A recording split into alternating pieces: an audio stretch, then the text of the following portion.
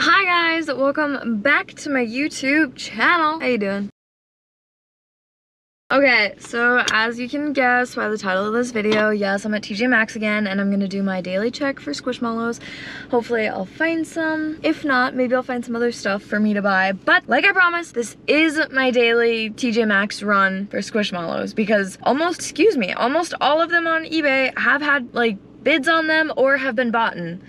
So here is a screenshot of sort of everything that's up there and what the bids are up to now. So if you guys are interested in going and trying to stash one, there's all the information. And the link to my eBay is in the description box down below. You have to hit a little arrow and it'll drop it down. But anyways, let's run in and see if we can find some Squishmallows.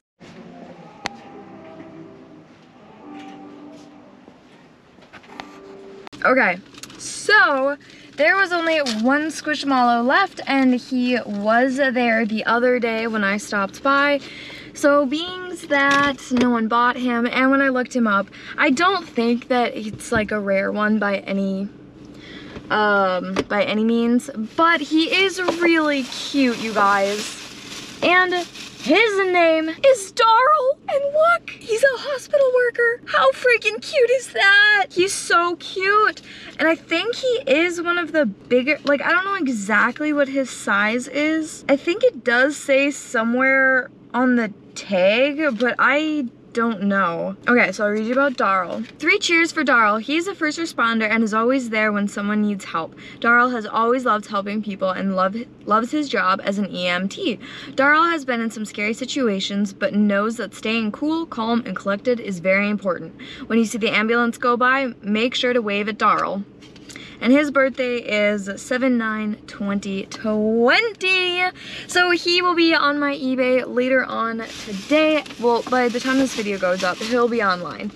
So you guys can go and buy Darl, and I'm not gonna be selling him for much. I honestly think I'll put him on for like, I don't know, I'll do like the starting bid at $15, I think, just because like he's not a rare one, and I don't know.